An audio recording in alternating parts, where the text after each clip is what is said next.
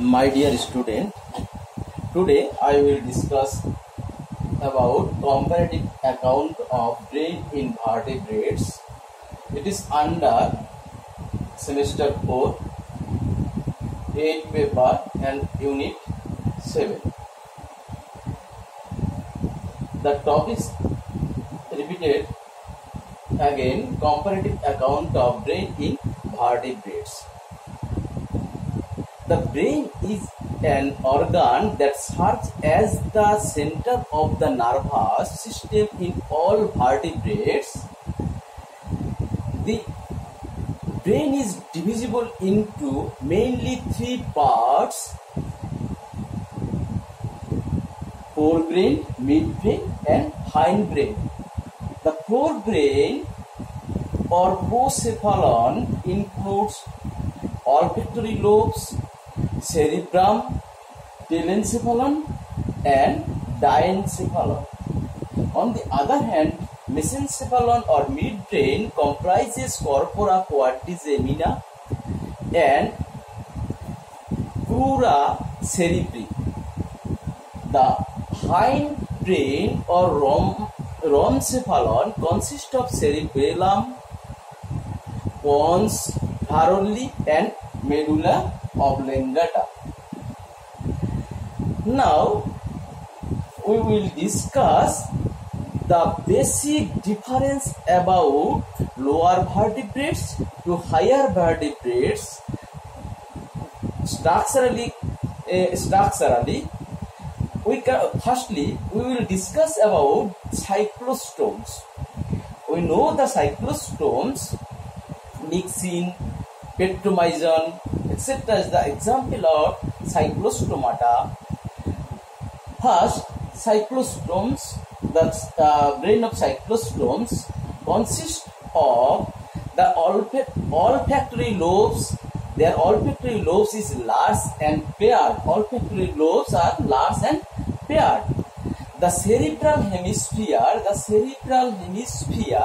are small, attached to the diencephalon. The cerebral hemisphere means the main parts of the forebrain, the cerebrum. This cerebrum is divided, the outer is divided into two main parts: right cerebral hemisphere and left cerebral hemisphere. These cerebral hemispheres are small in case of cyclostomes. A pair of large optic lobes is dorsally placed. These are all the structures. These structures are dorsally viewed.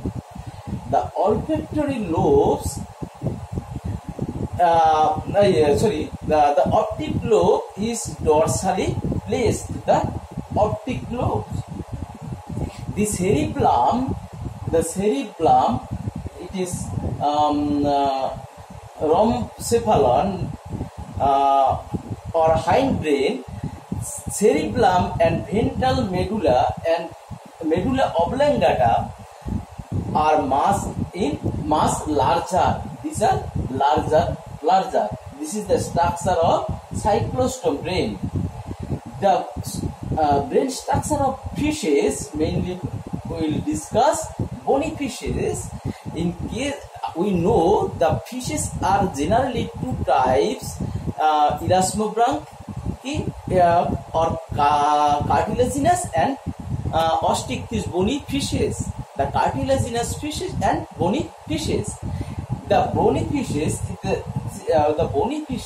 olfactory lobes, cerebral hemisphere, left cerebral hemisphere and right cerebral hemisphere, and diencephalon are smaller than cartilaginous fish. Here is the structure of bony fishes, but in cartilaginous fishes they are cerebral hemisphere and olfactory lobes is large, sizes is larger than bony fishes, but their size is smaller than cartilaginous fishes. The medulla oblongata is well developed with special lobes for entry of lateral line nerves. after developed into amphibia, it is very interesting that it is the last lower vertebrates. Their olfactory lobes smaller. Their olfactory lobes is smaller than olfactory lobes are small. Olfactory lobes are smaller than bony fishes. The cerebral hemisphere, the outer membrane. This is the cerebral hemisphere, left and right cerebral hemisphere are more developed. The cerebral hemisphere are more separated than the fishes. This is the more separated. Left and right are more separated than in fishes. The floor of the cerebrum, the floor of the cerebrum region, such as corpus striatum or paleostriatum, receive greater number of sensory fiber of thalamus. Here the large number of sensory fibers are present. A pair of large optic lobes are larger and dorsally placed.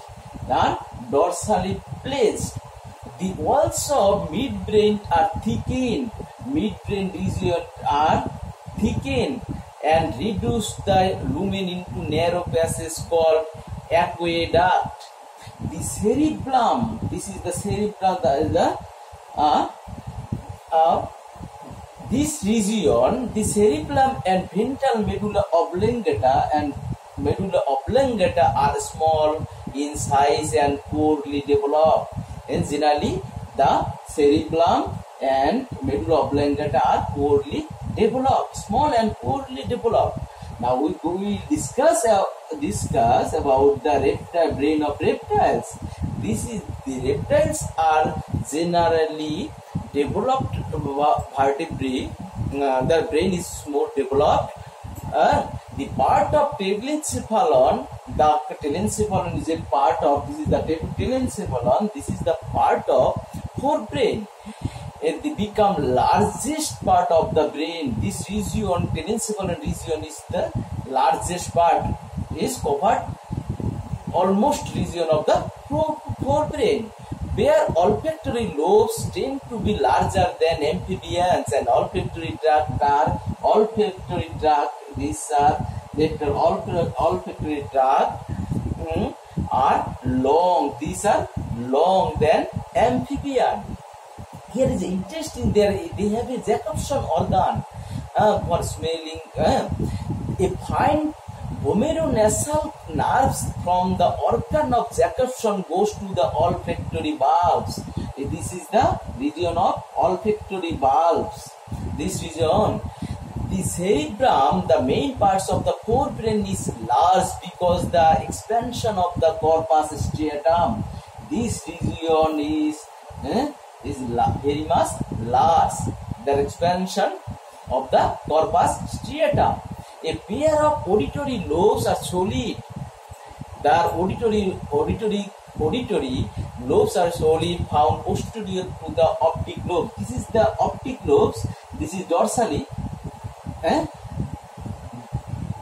Here to the opposite position,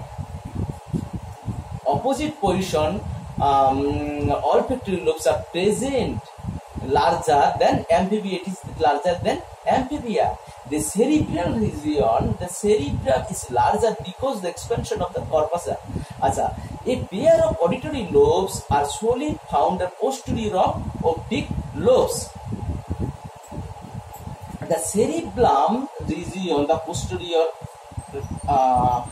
the rhombocephalon region, cerebellum is pear-shaped. These are pear-shaped in structure and larger than amphibians. This is the smaller and this is on the larger. Now we will discuss about brain of birds. It is the brain of birds are most developed than reptilians. Their brain is proportionately larger than that of a reptile. It is proportionately larger. and is short. It is short but broad. It is short or broad. Paired olfactory lobes are small. Their olfactory lobes are small but very much developed. The cerebrum is the main part, cerebrum region.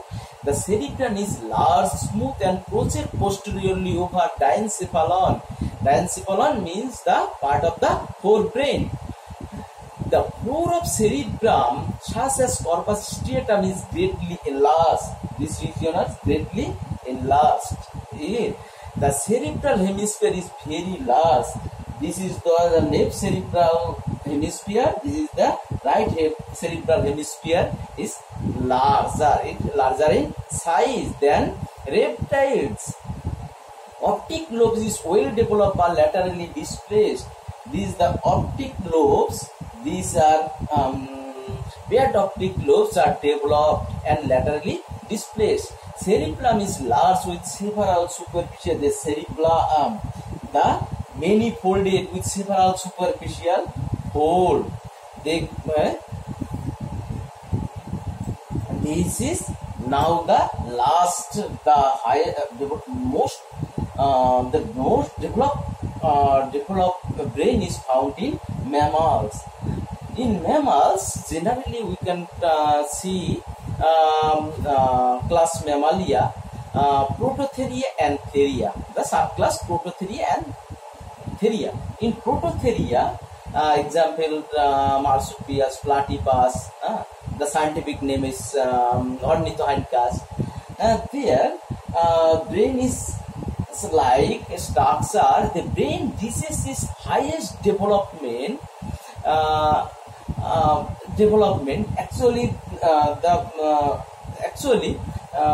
Actually the mammalian brain, this is its highest development in mammals.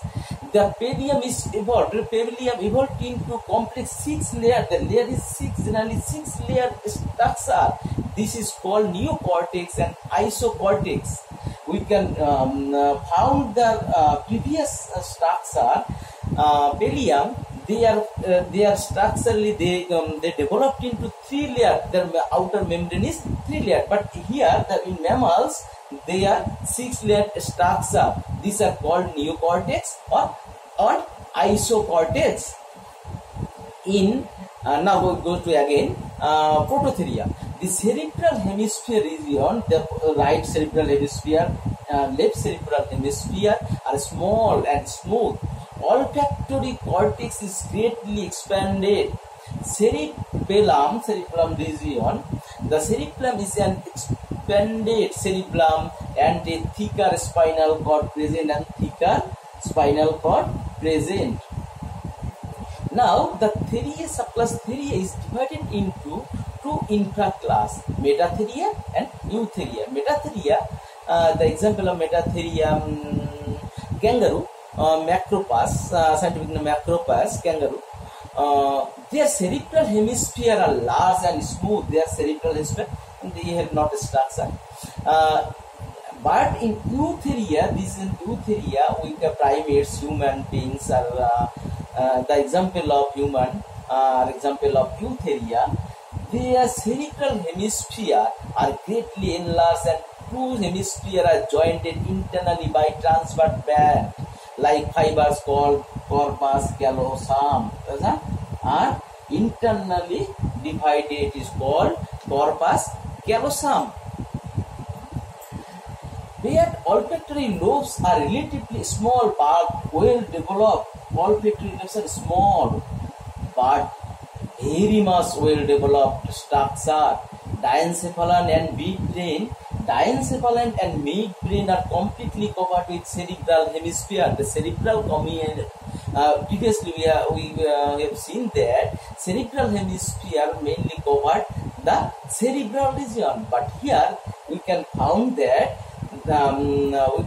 it is covered into diencephalon and with midbrain. Mammals have 4 solid optic lobes. There are 4 solid, 2 pair. Here it is found only 2 pair, 1 pairs, and opposite in the 1 pair. Total number of Four.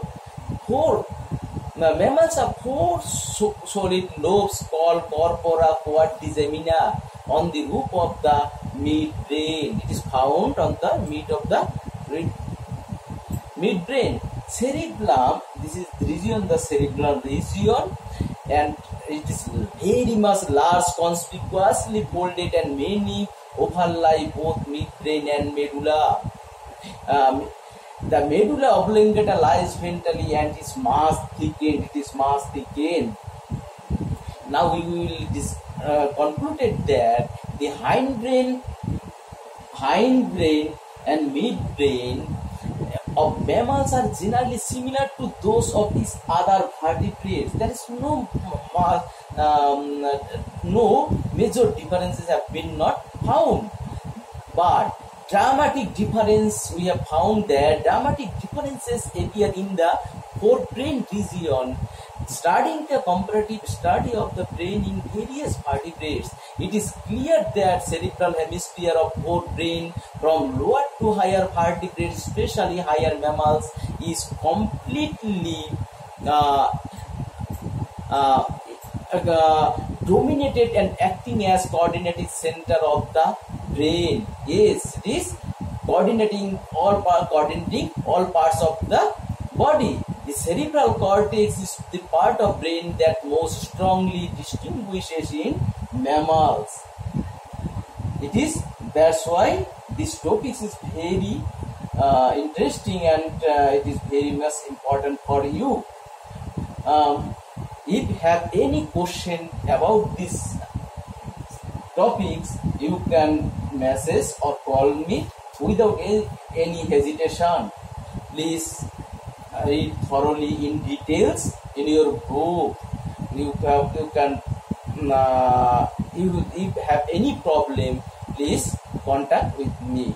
Thank you, all my beloved friends. Thank you again.